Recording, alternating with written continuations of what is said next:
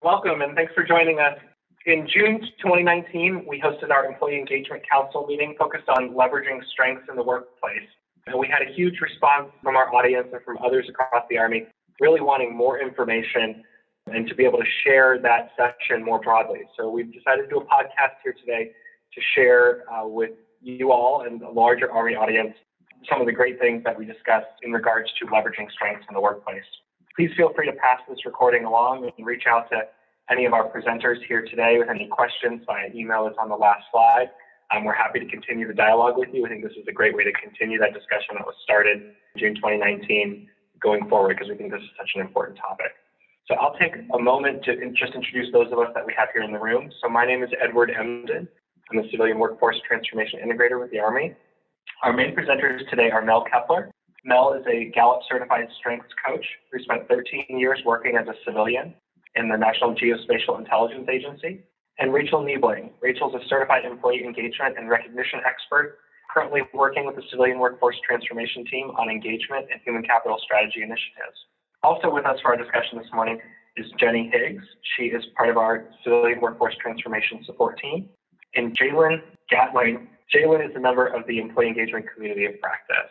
So we're looking forward to having this group discussion together, and I will turn it over to Mel and Rachel to lead us through that. Thank you, Ed. All right, I'm Mel Kepler, and before we get started, before we even move into the slides here, I want to prepare you because this is going to be a different way of thinking, what most of us have experienced about how to think of ourselves, how to develop ourselves in the workplace. So prepare yourselves, because it's going to be a little bit weird. All right, so let's look at this. Let's imagine that your child brings you this report card. And if that is beyond the suspension of disbelief that you can manage, if having a child over to bring you a report card with letter grades on it is like blowing your mind, imagine you brought this report card to your parents. Where would you anticipate that you'd spend the majority of your time discussing? Any takers? English, for sure. English. That big red D, right? It's even in red. So honestly, about 70% of American parents agreed, and you spend the majority of the time talking about the D. And I want to point out two things here. Number one, this kid got A+. They nailed it in math, science, and history. That's 3 excellent grades. And also I want to point out that D is not a failing grade. That D is not failing. It's not great. It's not great. It could be better, right? There's room for improvement, but it's not a failure. So why is it that we spend most of our time talking about the one thing you did poorly as opposed to the 3 things you did really well? Today, we're going to see if we can flip the script on this, if we can start talking about what did you do amazingly in math, science, and history? What are you great at? And how can we apply those ideas and those concepts, those talents that you naturally have to English, maybe turn that D into something a little higher level? So let's set the scene here. Let's pretend you're walking to your DP map conversation with your boss, and you're ready with your report card. You had some great work this time around, and you had one project that didn't go great, but you feel like you know what you went wrong. You're ready to move forward and talk about how you can do great work with your upcoming projects. So you come into your boss's office and you sit down, and the entire conversation is focused around that one bad project. So what kind of reaction are you going to have? Is it going to go inspire you to do your best work? Probably not. And this is an example of dysfunctional behavior. And research has shown that 28 to 36% of leaders engage in this type of behavior. And you know what? That stinks. Yeah, no, I think that stinks. And this is the stinky taxonomy. The stinky taxonomy was developed by Dr. Brad Shuck and his team at the University of Louisville. Dr. Shuck is recognized as one of the most knowledgeable experts on employee engagement. He and his team have conducted extensive research around how employee engagement happens in practice and how leaders can drive engagement. It was created as part of an integrative review exploring the consequences of dysfunctional leaders and the implications for the employees who work for them. The behaviors are charted according to their regularity and the disturbance that it causes to the employee. So let's pull out a few of these behaviors. Criticizes my work, reminds me of my mistakes, works below competency. Now, criticizes my work and reminds me of my mistakes. Of course, constructive criticism and accountability, important, but how many people are going to come around to your desk and remind you that the cover sheet is missing from your TPS report? Work below competency. Sometimes we all have to do work that's mind-numbing or below our pay grade. In low frequency, it's tolerable, but when you reach it in high frequency, that's where you're risking disengagement and actually lower productivity. So if we take this back to the DP map conversation, before criticizing your work, has your manager assessed whether this was a competency or a performance error? If Mel misspells, I don't know, engagement in a PowerPoint presentation that is being recorded, we're going to assume that that's a performance error and that she does actually know how to spell engagement. I don't want to sit down with you and have spelling lessons about engagement. Like, can we assume that I'm a basic competent professional who knows how to spell and I screwed up? Absolutely. So wouldn't the conversation be more productive and engaging if it were focused on getting you matched up with the appropriate level of work? How can you change conversations to make sure that employees are focused at a higher level of competency, at the proper level of competency for their upcoming projects? So that's the basic idea here of strengths-based development. Don Clifton is a psychologist who formed the company that now does Clifton Strengths, which is where my training came from. And this quote from him is the basic idea behind all of strengths. What would happen if we stop fixating on what's wrong with people, what they screwed up, and start focusing on what's right with them, what they do well? What if, in that conversation with your boss, instead of focusing on your missing TPS report cover sheets and the fact that you misspelled engagement, what if your boss talked about how great you did at the other projects you did, and then turned it around, and then came back to talk about accountability and how to make sure you do the mind-numbing, below competency work that you're required to do as part of your job? This is actually a different approach to what most of us, and me included, have ever experienced in the workplace. Over on the left here, we have the conventional approach to personal development. This is what we have mostly experienced. The key part here is that the way to eat success is to fix your weaknesses. We're just going to fix all the things that you're bad at. We're going to make you great at them, and then everything will be perfect forever, and no one will ever have problems again. It also includes the idea that the best people in a role all display the same behaviors. A lot of us have experienced this, where you get into a team and everyone's like, "Hi, welcome to the team. This is Jennie. Jennie's perfect. Just be Jennie." Well, you're not going to be Jennie. Only Jennie's Jennie. I'm never perfect. I do misspell engagement, honey. Oh my goodness. Jennie has actually cornered the market on being Jennie, and the best you can do is be a poor copy. And the other thing in conventional approach to personal development is that most, if not all, behaviors can be learned.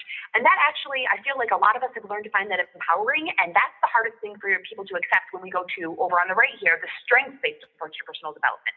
Only some behaviors can be learned. You can learn skills, you can gain knowledge. You can't change who you are. You are who you are. That's okay. We're going to move on, and we're going to figure out how to do that. But you are not going to be Jennie, unless you're Jennie. Jennie, you can be Jennie. Thank you. The idea that the best people in a role deliver the same outcomes using completely different behaviors. Maybe one person builds a to-do list and a process and just goes down it like the Terminator and checks things off and moves on to the next goal. And maybe another person thinks of the long-term goal and kind of floats gently toward it. Maybe one person sits down and does a bunch of research before they get started. Another person has already gotten up from their desk to go meet all the different people in all the different organizations that they think they're going to need for this project. As long as they get where they're going, as long as they achieve the outcome they need to do, that's okay. We're going to let people take their own paths to the same outcome. The strengths-based approach to personal development is that you should fix your weaknesses to prevent failure. Absolutely. We do not want that D to become an F. We are not saying just because you don't have empathy as a strength very high, that means you're allowed to go around hurting everybody's feelings and leaving broken employees in your wake like you're a steamroller. We're saying, you got to be kind to people. You have to have some basic human capabilities here. But the only way to get to success is to build on your strengths. You can take your weaknesses from a -15 to a 0, but you can improve almost infinitely on things you're good at. So we're going to focus here today on what you're good at. Now, why? Because the numbers don't lie. Gallup did a meta-analysis report that they called it in 2015. They compiled client-sponsored studies, including 22 organizations, 1.2 million employees across more than 49,000 business units in 7 different industries. And what they found when they looked at organizations that had a strengths-based workplace versus not strengths-based. This is more than just taking an assessment and finding out the words that mean your strengths and then putting them in your desk drawer and moving on with your life. This is, I feel like I use my strengths. This is, my manager focuses on my strengths. This is, I use my strengths in my own goal setting and in my personal development. The people who said yes to those things were 3 times more likely to report having an excellent quality of life. They were 6 times more likely to be engaged at work. 6 times, that's huge. They were more productive individually and on teams, and they were 15% less likely to quit their job. Now, one of the things we hear a lot when we work with our government clients is that, sure, things are easier to fix in the private sector because they have all this money, right? Money's just falling from the ceilings in the private sector. And in the government, we don't have money to solve our problems. But turnover costs money. Turnover costs a ton of money. And what could we do if we had 15% lower turnover, if we could keep 15% of our people longer, or get them to a different job that they liked better instead of having them leave and then having to replace them? That's money in the bank. That's money that we can keep and apply to other things. And that's not counting the intangibles over here on the left, like self-confidence, greater direction, greater hope, greater altruism. How much more mission could you accomplish with people having a stronger internal sense of direction and hope? So Mel, do we know, did this study that you just quoted involve government employees as well? You know what? They don't actually specify whether government employees were involved or not, Ed, but having worked in the government for many years, I can say with high confidence that government employees are human beings. And when you're talking about, I am 100% sure of that. I will put money down on that. That when you're talking about 1.2 million people, and overall the number of people who have taken the strengths assessment is 20 million worldwide, and when they find the same kinds of results across the world, across gender, across job roles, I am very confident in saying that the government, and even specifically Army civilians, are not different. They are human beings, and they react to things in a human way. So there's no reason. There's no reason that it shouldn't apply to you. And in fact, there are some other statistics about profitability or sales, and we took those off because we know that you don't care about sales. You're not worried about selling more tanks, whatever. You're not worried about selling. You're worried about things like, how much can we get done? The Army is focused on mission. And so we tried to pick things that would speak to the ability to accomplish mission.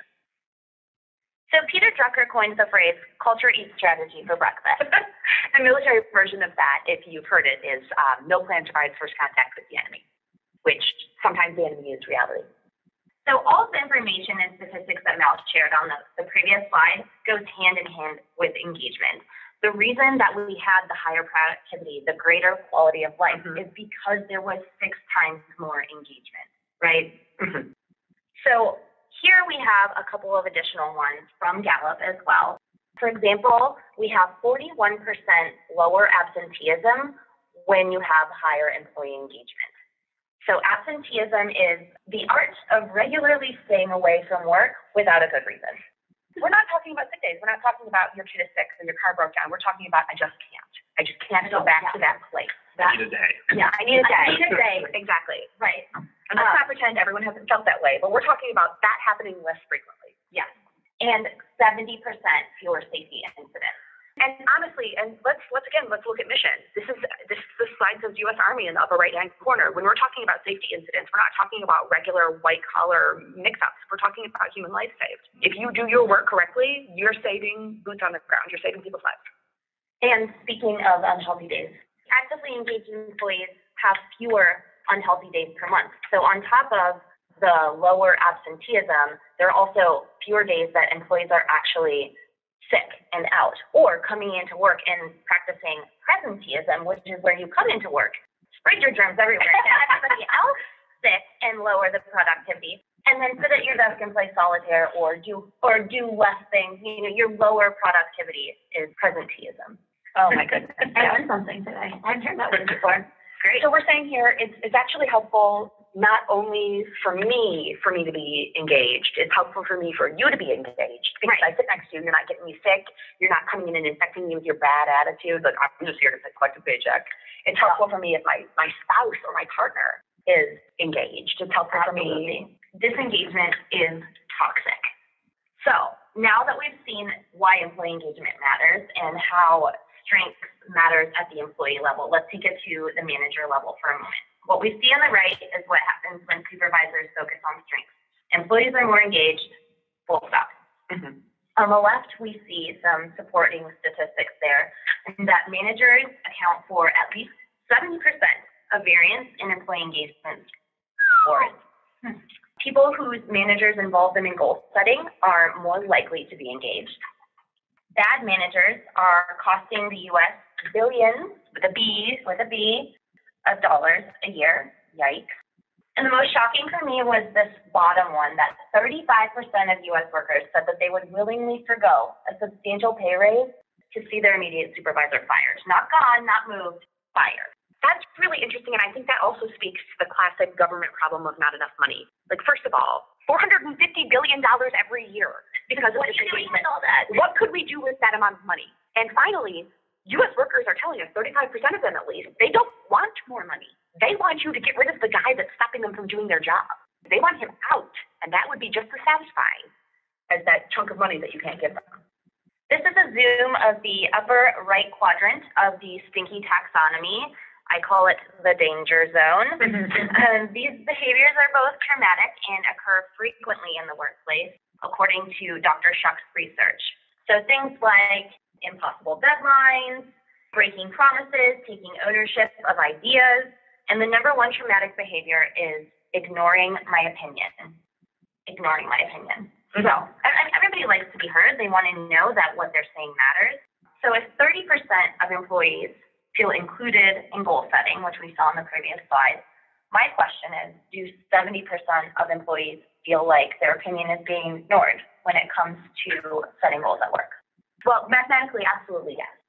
But I think I like that you explicitly tied ignoring my opinion to goal setting, because I could absolutely see a supervisor looking at this and being like, oh, ignores my opinion. Everyone wants to have their own opinion. We'll just go in a million different directions. And I, as a manager, apparently have no right to set the strategic direction of my branch. That is not what we're saying at all. We're saying that there are ways and ways to listen to your employees. You can have them have a voice in their own goal setting. In, for example, how they're getting to their goals. What are the methods? What things are they going to focus on? What are the small goals that reach to the big goals? What part of the large group goal do they have ownership of? And that's a way to have someone feel like their opinion is being heard, their voice is being heard, without taking your unit in a million different directions. So I really do think that goal setting is a place where you can really hit home that you are listening to your employees. You are hearing their opinions. So we've talked a lot in the last slide or so about some stinky behaviors that managers do, what some issues are regarding manager behavior and how they interact with their employees. I'm curious if you all have any thoughts on what drives that behavior on the part of the supervisors. Is it just that they're not using their strength appropriately, or something else that might be behind why we see these behaviors? Well, in general, and I like to assume that they're not evil. That no one is out there being like, what am I going to do today? Put on my tie and go ignore some opinions. Not a pointy-haired boss. Yes. The majority of your bosses are not the pointy-haired Dilbert boss. But what they might be doing is, it might be a misalignment of strengths. So, for example, you might have an employee who is now a manager who's very used to feeling like their responsibility is to do all the things themselves. And so then they move up and they fail to let go of doing the things. They end up trying to do the things using their employees as puppets. Micromanaging, right? That's everyone's favorite. Everybody loves that. That's the best. This is extremely sarcastic. So that's one really common thing we have. And I don't believe that people who are micromanaging are trying to disengage their employees, but that is the effect. It's that they're not looking at their own role, their current role that they're in, and how it aligns to the mission, and they're also not looking at what their people are good at. I would say some of it is also the way that they look at things through their own strengths. They're not widening that lens. Yeah, and they're not. There's a difference between responsibility and accountability. Responsibility is doing it yourself. Accountability is making sure it's done. That, I think, is one of the things that leads to micromanagement, is the failure to move from responsibility to accountability. But also, when we have employees who do things in a different way than what their supervisors are used to, and we are going back to the old school style of personal development where the best people all do things the same way, then what we end up with is very prescriptive behavior from supervisors where they end up trying to take someone and yank them around to become someone else instead of letting them do the things the way they would naturally do it and focusing on the end goal. And in that case, we both have ignoring my opinion and excessive monitoring, but we also have the employee feeling not seen and the supervisor expending a ton of extra effort to get to the same end goal, and everyone's dissatisfied. Does that answer the question? What I think I'm coming around to is that there's got to be some sort of consideration of what the interaction of my skills are as the manager and your skills as the employee, and that we find a way that leverages both of those instead of saying, we're going to do it the way that works for me or the way that works for you. Absolutely. And that's probably why a manager has to lead many different ways based on the employees that he or she has. You nailed it. A manager has to lead many different ways. However many people you directly supervise, that's how many different managerial styles you have to have. Sorry. This is part of why small units are good. Let's go back to the statistic Rachel gave us, that 70% of variance in employee engagement scores can be attributed to the manager. So as a manager, I have the most direct impact on my employees' engagement. And I can either manage them all the exact same way, or I can manage them in a way that actually works for them. And that gets the job done. That gets the job done. And either way, I can get the job done. But one way, my people will be engaged, and we'll all be working together. It's like working with or against the wind, honestly. And I think that's a great tie-in to our previous employee engagement trainings, both about knowing your team. Each has their own kind of model. One more about our supervision and one more about accountability. But both a huge piece is knowing your team, understanding their motivations, their beliefs, how to reward them. And that helps you understand how they are, but also how to get the work done efficiently and have people feel valued, engaged, and ready for the next set of goals. It's not an either or. Those things go together. You can know your team, have them feel heard and engaged, and get things done. And still manage them. Yes, okay. We'll do both. Yeah, good. Okay, so we have said a lot of things about focusing on what you're good at, about managers focusing on what their teams are good at. But what we're saying here is not, you're bad at some stuff and that's okay, and just be bad at it forever and we're not going to worry about it. Your talents, things that you're naturally good at, and if you've taken the Clifton Strengths Assessment, that would be the words that you got when you finished the test. Those are talents. It's just naturally how you are, kind of the way you can't help but be. It doesn't become a strength, something you can count on to consistently provide impactful performance, something you can count on to pull yourself out of a bad situation or deliver the absolute best results. It doesn't become a strength until you invest in it. You have to practice it. You have to develop those skills. You have to build a knowledge base. You have to flex that muscle. And this is a hard thing. I think this kind of goes counter to what a lot of us are trained on. Like, for example, if you're naturally good at communication, you're probably not joining Toastmasters. If you're naturally good at data analysis, you're not taking advanced Tableau or Excel classes. You're leaving those things for the people who are bad at that. But honestly, flex it. Go to Toastmasters if you're great at communication. Go to Tableau training if you're really great at analysis. Flex it. Learn how to do it better. Be the absolute best. Knock it out of the park. So you have a responsibility to take the things you're naturally good at and turn them into basically superpowers. You can't be, we said earlier, you are who you are. You're not going to be someone else. Be all that you can be, which some of you may be familiar with. Be yourself. You don't have to be a different person to be successful.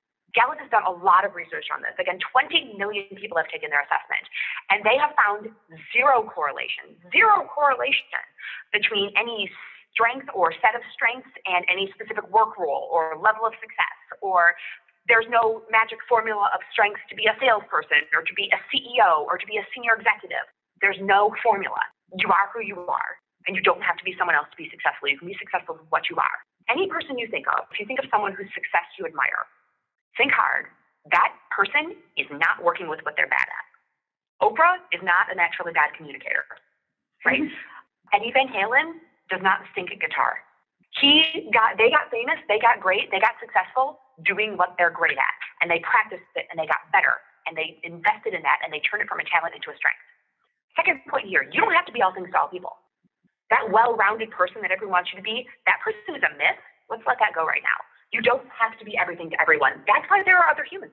You can't be anything you want to be, but you can do anything you want to do with who you are. You can be more of who you are. And finally, if you can't be anything but you want to be, if you can't be anything but yourself, if you don't have to become a different person, why wouldn't you want to learn to be a better version of yourself? Why wouldn't you want to be the best possible you that you can be? This is a responsibility that you have. Once you know who you are, you got to get better at that. You got to learn to be the best possible you. So with that in mind, what are some ways to be better at being yourself and increase your strengths? Okay, so one thing I would do is look for courses, look for training. Let yourself, for once, look at the training that you think you'd be really good at. And don't give yourself the intro version. Put yourself in the advanced class. I feel like a lot of times when we seek out training, especially in the workplace, we seek out training to counter our weaknesses. Let yourself look into the other part of it. If you're super good at strategy, look into strategy. Like, search on the word strategy and see what your company offers, see what your organization offers. Go online, go to lynda.com, go to other online sources and find free courses. Practice it. When you offer it to other people, when you, let's say you're really good at research, you really enjoy doing research, tell the people around you that you're good at doing research. Hey, you know what really is my jam? I love doing research and making a spreadsheet that helps you understand all the data. Can I do that for you?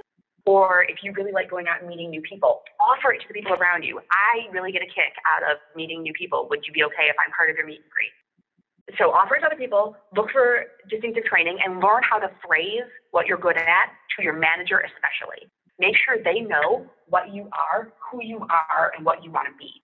How to advocate for yourself. That's part of this. Part of the Gallup model is making sure that you can name what you're good at and claim it for yourself, and then advocate for yourself. And integrate into your goals. Absolutely. A goal for you to reach if you integrate it. Absolutely. So I like that too. So look at what you want to do. What do I want to do this year? Everyone has their performance plan. What do I need to accomplish this year? And then think about the how. The how is where you can really flex your strengths. So, and my goal for the end of this year is to make sure I schedule all of the meetings, like 98% of the meetings within 2 days of being given the task by my boss. How am I going to do that? Am I a really deep research person? So I'm going to develop a plan and a structure, and I'm going to run it by my boss and be like, this is the process. This is how I'm going to do it exactly right. Am I a social person where I'm going to sit down with my boss and learn all her ins and outs and understand her deeply as a human being so that I can schedule it exactly right the first time? It depends. The how is really where you're going to be able to flex what you're good at. Thank you. Okay. These words at the bottom of the screen here are the Gallup terms for the different strengths that they've named. 34 of them, and they've put them into 4 different domains. Executing strengths are strengths that you use to get things done. Influencing strengths are the strengths used to make sure people's voices are heard and that everyone has a voice in the process. Relationship building strengths are, as you might imagine, strengths used to build relationships. And strategic thinking strengths help make sure you make good decisions. Now, I'm not technically wild about the domains because I feel like the very first thing people do with them is go, I have no executing strengths, I can't get anything done, or like, oh my God, I only have strategic thinking strengths, I'm a robot. Which is absolutely not true because these boundaries are very fluid. For example, responsibility is an executing strength. People use it to get stuff done. Responsibility is the psychological obligation to do the things you said you were going to do. That is someone you can count on. But it's also used for relationship building because that is someone you can count on to do the things that they said they were going to do. That builds trust, and that helps people build those relationships with you.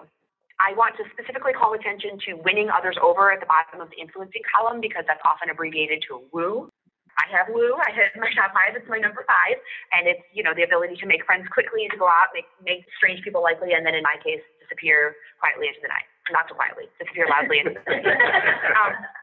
But what I want to point out here is the top here. The chance of 2 people having the same top 5 strengths as defined by Gallup in these words, in the same order, is 1 in 33 million.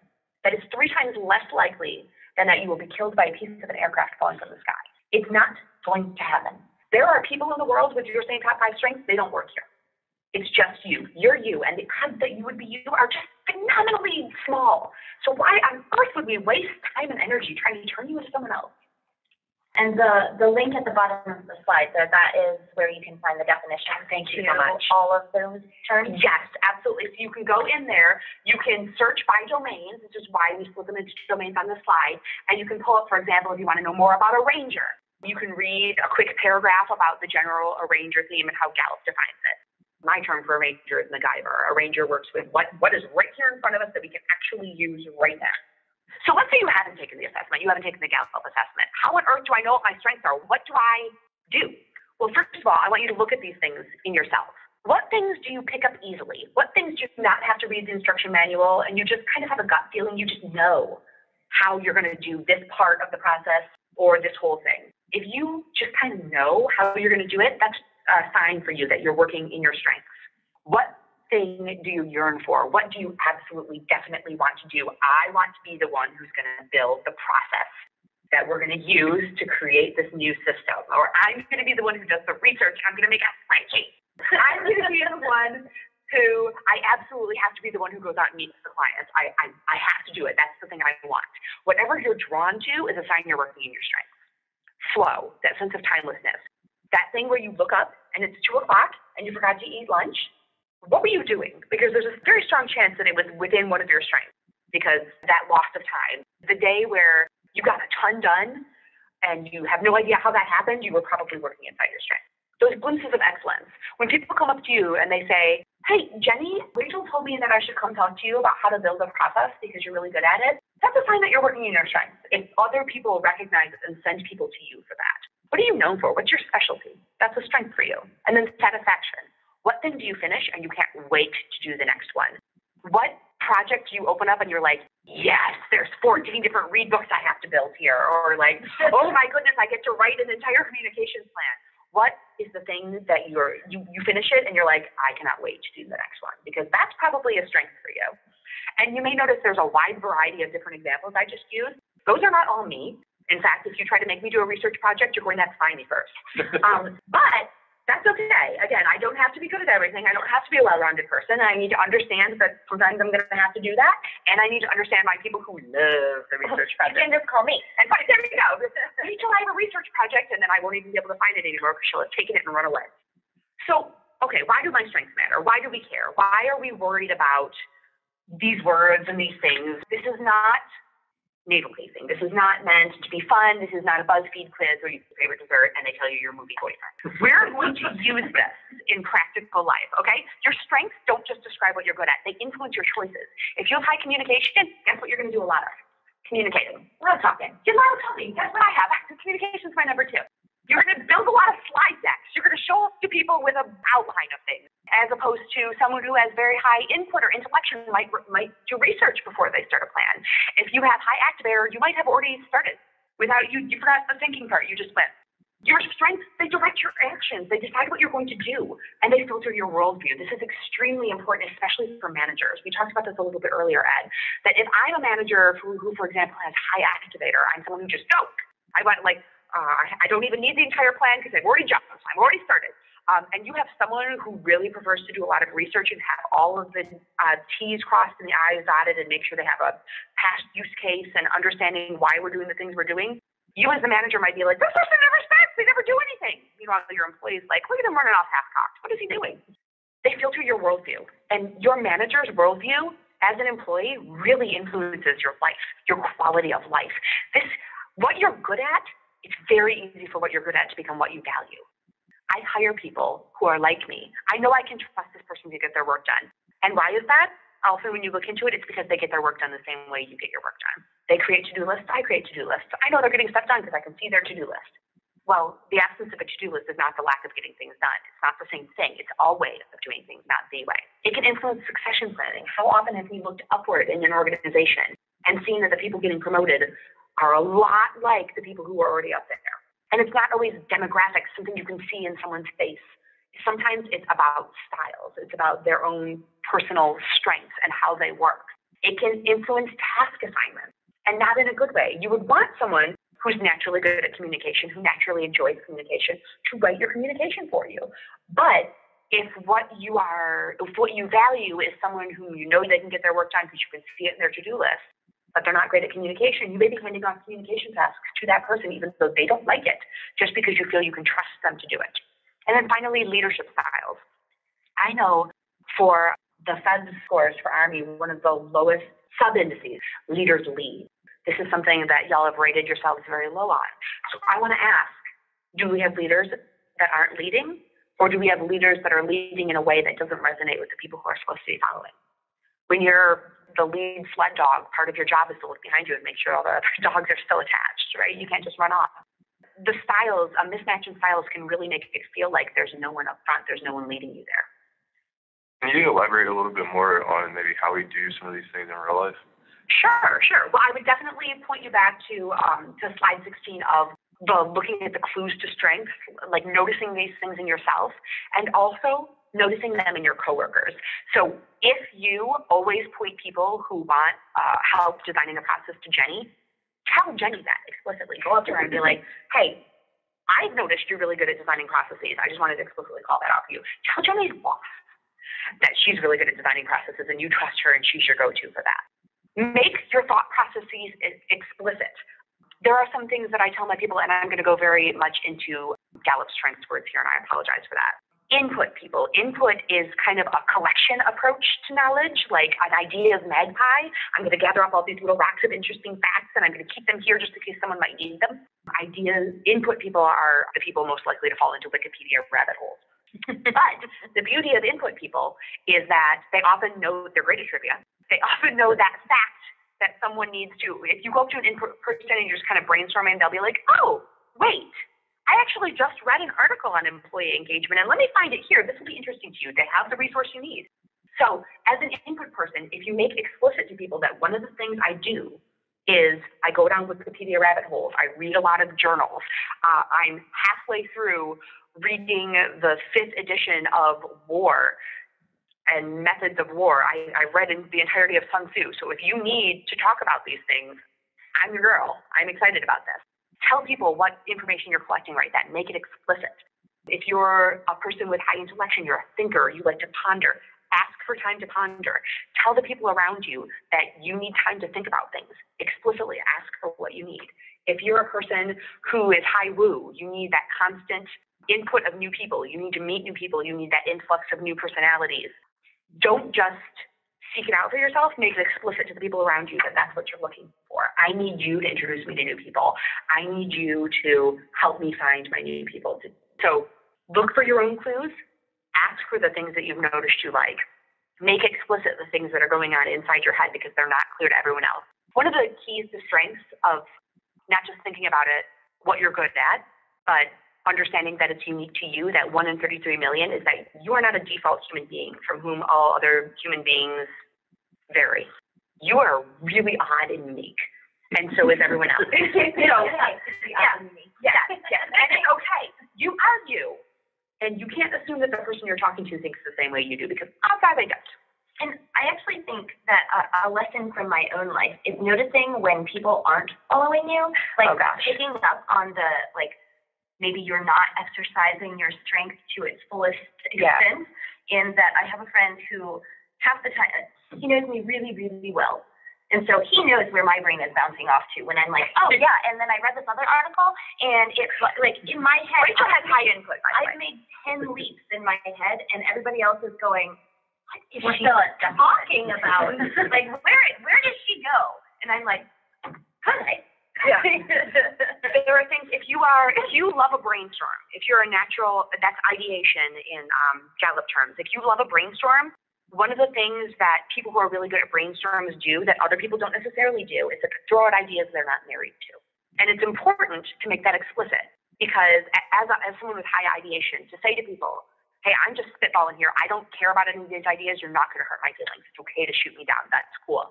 Because for other people, often when they put out ideas, it is something that they care deeply about, and they do feel hurt when you ask about it. And you can steamroll them. Or like me, who puts out wrong answers on purpose just to see what people want to fight on. I'm like, I hate this idea, but go ahead and run with it. There we go. Yeah. Just see what happens. If you're like what Rachel was talking about, if you can see a million different plans and you can run way far ahead, you may have to show your work. Someone may be like, I don't understand how this train got here, and I'm not with you, and I'm really confused and a little scared right now. You might Well, I'm already making the decision. Sorry, I already started. You may have to go back and be like, okay, so here's my chain of thought. Number one, you said employee engagement, and then I thought about this thing, and then I went over here, and I read this article, and then I think, so here is the case, and here's how it goes together, right? And also, think about your partners, too, because you may be the Rachel who's bounced to 100 different places. But do you have a friend like her friend who can go back and either say, like, you lost me, go back, or be like, okay, so am I drawing this chain right? A to B to C to G to F to M to R and back over to T? Is that where we are? And Rachel can be like, yes, check. So sometimes it can be helpful to have someone else describe your own process back to you. Okay, let's talk real people, real situations right here. All 4 of these people are in the room with me right now. These are Gallup terms. So again, you may want to go back to that link that we provided in slide 14. That has descriptions for what all these strengths are if you have not taken the Gallup assessment. But I'm going to ask some questions and we're going to see if we can talk about what you might think from these people. So let's say you're in charge of this team. Let's say all these people work together in some sort of fictional war, like, I don't know, Army Civilian Workforce Transformation. And they work on the employee engagement. Oh, let's just say the employee engagement initiative. These are their strengths. These are their top 5. Who would you go to if you want to understand what emotions there are? Rachel has empathy there at number 3. Empathy is like a thermometer. Empathy can tell how people are feeling in the room. Who here makes sure that things get finished? Jennie's the hammer. The hammer. Gosh, responsibility. Remember that from earlier? Responsibility responsibility is the psychological obligation to make sure things get done. I do the things I say I'm going to do. What's also a guilt thing too. It is. Oh my gosh. Responsibility is absolutely a guilt. Achiever might get things done because of the sheer joy of getting things done. Like, I made a to-do list and then I did a thing. That would be Jalen. Jennie does things because if she doesn't do them, the guilt eats her alive. She stays awake at night going, I didn't finish it. I didn't finish the thing. Even though the person who asked her to do the thing is sleeping like a baby, totally fine, doesn't care. Jennie is eating herself alive on it. Okay, so who sees the long-term goal and makes sure we are working toward that long-term goal? Strategic sees the path to the future, that they see where we're going and how we can get there. Strategic is also really great at dropping paths that aren't going to work. And strategic is one of the ones where I often say, show your work, because it's extremely obvious to you. I have strategic at number 1. So our brains work weird and you have to explain it to other people. So you may have to go back and be like, wait. Now, luckily you also had analytical up there too. So you know exactly why it works. Unlike me, where I'm like, I don't know. I just can't explain why it works. Yes, but you'll have to go back and tell everyone. Who provides and follows the structure? Which of these people do you look to provide and follow the structure? Or to give it away, who don't you go to provide and follow a structure? Discipline is a person who creates and follows a structure. Jalen, Jennie, and Ed all have discipline. I can tell you right now that these meetings are extremely well structured as someone who does not have high discipline. Discipline is a person who automatically creates a structure when they go into a situation. This is a person who shows up to a new team and says, well, what's your process to do this? And if you don't have a process, all the hairs on the back of their neck stand up. And they create a process if there isn't one already. I would say if you have this team, this is the team you're working with, and you need a structure created, you should turn to one of the many people you have that create a structure and not try and make Rachel be someone she's not. All right. And finally, who can help people find agreement? Now, this is one of the Gallup strengths that actually the term is very similar to the meaning of the term in, regular human English. Harmony. Harmony is finding agreement, smoothing over conflict, avoiding conflict. And again, often with harmony, it's not because they're afraid of conflict. It's not because conflict is scary. It's because it's unproductive and it takes time. So harmony is actually a strength that a lot of people use to get things done efficiently because they can help bring people to agreement. So Jalen is who you turn to for harmony to help bring people together on this team. Thank you, Mel. So let's talk about real positions. This is a real position. It is out right now on the USA jobs. Now, normally we would look at this and say, okay, we need an HR specialist. It says right there, right? But if a resume has made it to your desk and actually made it through the process that is USA jobs, this person is a human resources specialist. Right. They're qualified. Right. So if we're looking at this from a strengths perspective, what are the qualities of the person that we actually need? Who is going to be successful in this job? Which human resource specialist? Yes. Because human resource specialist is at this point no longer a useful distinguisher. Correct. That's everyone. That's all the people on your desk. All right. If you wouldn't mind going on, I've highlighted some words here. We're not talking about just someone who's a human resources specialist. We're talking about the specific responsibilities that this job will have. This person has to advise managers. So we're not just talking about understanding what the rules and procedures are. We're talking about both being able to advise people on them, so make decisions based on those rules and procedures, but also explain them if you see the second circle.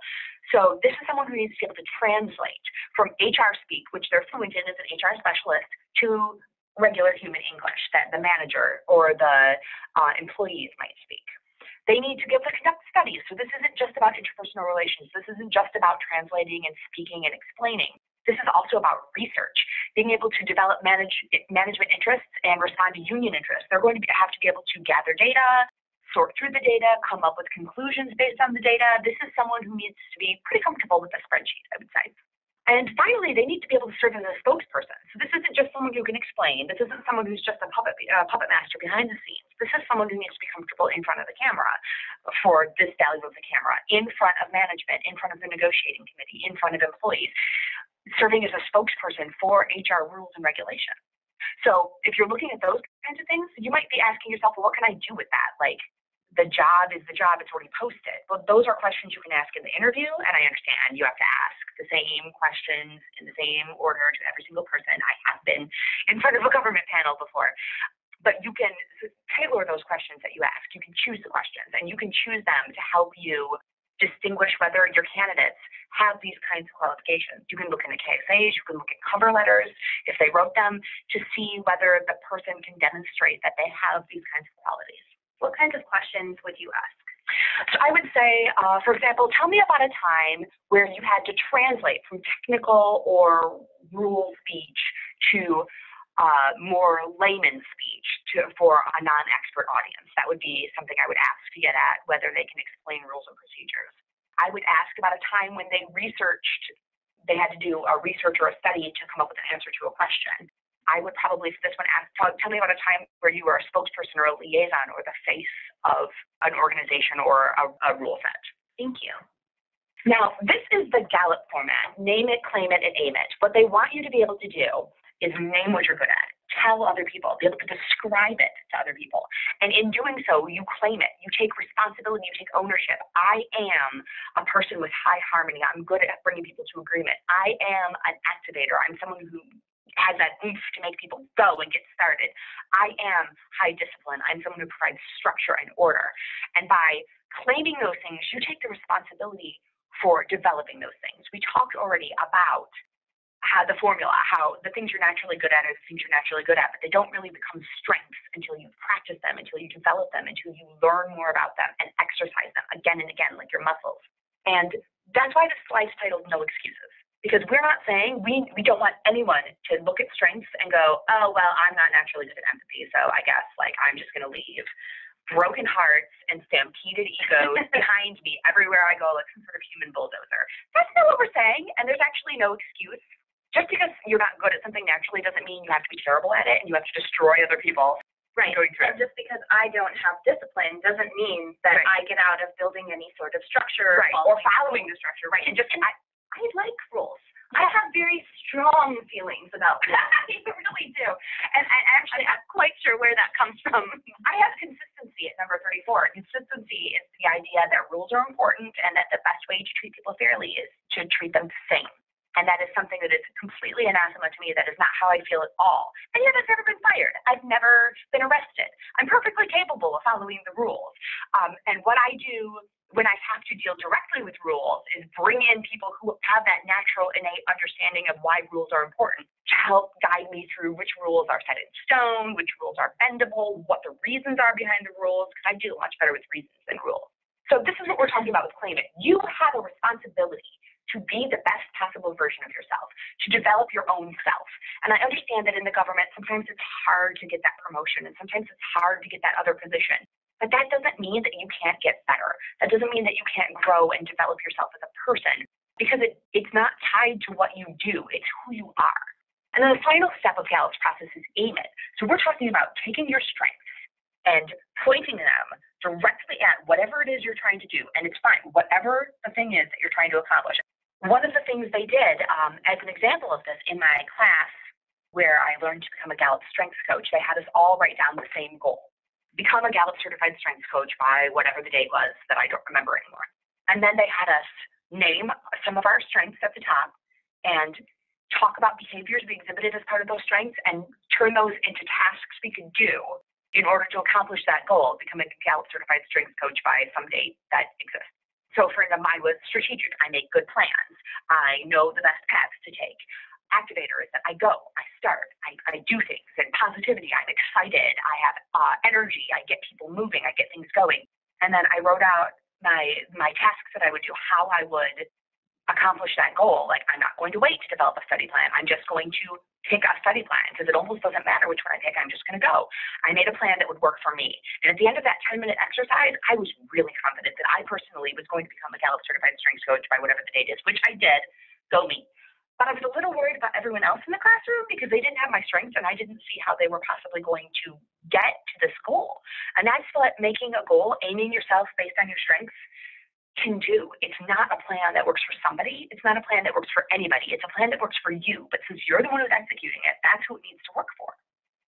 We want to end on something you've already seen so that you have the chance to actually listen and absorb and not just read. You don't have to be a different person than who you are to be successful. There is no magic formula. There is no strength or set of strengths or combination of strengths that connects to any work role or level of success or human type. There's nothing you have to be to be successful. You can be who you are and be successful. You don't have to be all things to all people. That well-rounded person that you want to be, that you have in your head, let go of that, because that person is fake. There is no well-rounded person. You heard it here first. You don't have to be all things to all people. What you do have to be is yourself.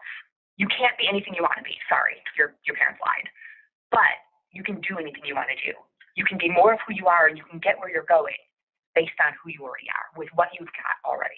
And finally, if you can't be anything but what you are, if you don't have to become a different person to be successful, why wouldn't you want to be the best possible version of yourself? You can be better no matter what job you're in, no matter how hard it is to get that promotion, no matter what position you end up moving to next. You can be a better version of yourself. You can continue to grow. That's the end of our presentation. We've got some resources for you if you're interested in learning more about these things. StrengthsFinder 2.0 is actually the basis for a lot of the strength stuff we've discussed. And with every purchase of this book, actually, you get a code to take the assessment, which will help you learn your top 5 strengths.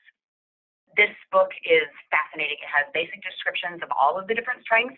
And if you're like me, which as we know, the odds are that you're not, but if we share some of these, if we share some of our specific behaviors, you'll find yourself reading through the basic descriptions of strengths and going, oh my God, that's totally Rachel. Or like, oh, look at this. This one is absolutely Jennie. Like, I cannot believe that. Some of them you're reading it and you're like, that's my mom. That's exactly what she's like. And it can help you understand how other people think. And then also, It's the Manager is one of the newest books by Gallup. This is where we got the statistic that 70% of variance in employee engagement scores can be attributed to the manager, which I find fascinating. So this book is not meant to be read through cover to cover. It's meant to be picked through based on what is interesting to you and what you need at the time. But the idea is that a manager, a first-line supervisor who deals with both directly with employees that have no supervisory responsibilities and with upper-level leadership, that person is the lever on which the world turns. That person is the fulcrum that can change the earth, because they have so much power, but they also have so much put on them. So I would highly recommend this one. It's the Manager if you are looking to change your organization. And if you're a manager, look at what you've got. Look at the possibility that is within you. And think about it. Read it from a perspective of, what do I need to do a good job? Also, this also includes a code for Clifton Strengths Assessment, which someone had to point out to me afterwards. I got this book and I was gleefully running through it and didn't realize that I had gotten a code, which I gave to Jalen. So if you're interested in taking the assessment, don't feel like you have to take Strengths 2.0. If you'd rather read It's the Manager, there's also a code in there. All right. Thank you, Mel, and thank you, everybody in the room, for being with us today and sharing your thoughts. For those of you listening, thank you for your time, and we are more than happy to talk with you afterwards. If you would like more information on strengths, if you have comments that you'd like to share, questions that you would like answered, please feel free to reach out to Mel and I at the address here, engagement@lmi.org, and we will gleefully respond. We both have high positivity, so it will literally be gleeful. Yes. All right. Thank you very much, and this concludes our presentation.